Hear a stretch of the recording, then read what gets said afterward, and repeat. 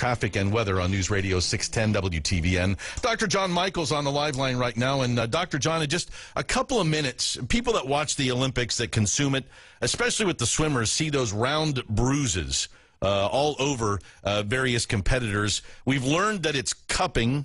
Walk me through when people go through a round of cupping, what is actually happening?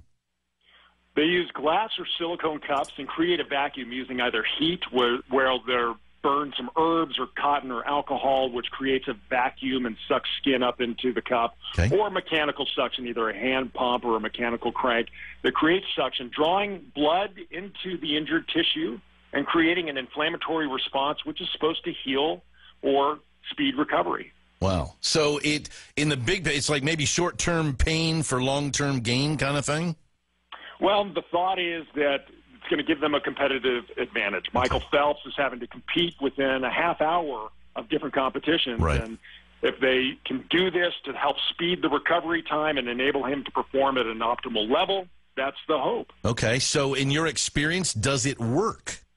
You know, the studies are inconclusive. The critics say the benefits that people perceive are a little more than the placebo effect. It's only working because they believe it will work.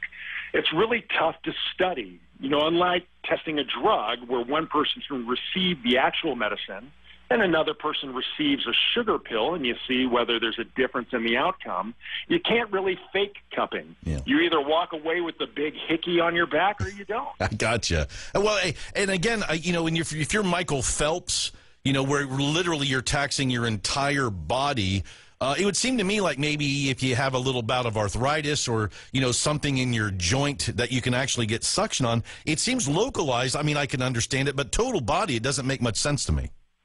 No, not total body. And that's what, if you're looking at Michael Phelps, you see the majority of it is around his shoulder region. Yeah. He's trying to heal up that area that's getting that repetitive trauma from the strokes that he's taking in his events. And the hope is that he can have some pain relief and that he can speed the recovery of those muscles so that he's ready to perform. I got you. So I guess then if it's inconclusive that it helps, is there any detriment? I mean, should I stay away from it? Or is it just one of the things I think it helps, so it helps, and if I got the money, knock yourself out?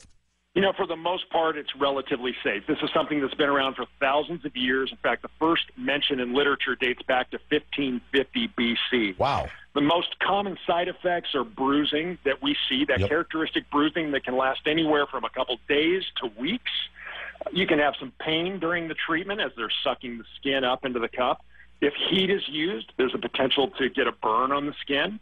Infection, there's low rates of infection with this. And if the cupping is used for periods of greater than 5 to 10 minutes at a time, you can actually get breakdown of the skin and ulceration. Wow. But other than that, it's relatively safe. We don't recommend it on children because, again, big bruises on the back of children can be a red flag, and people may start to talk about child abuse. So we kind of reserve it for consenting adults. Sounds like a smart move, Dr. John. I appreciate the time. Dr. John Michels, the cupping controversy, and that's about as succinct of an explanation as I've heard to this point.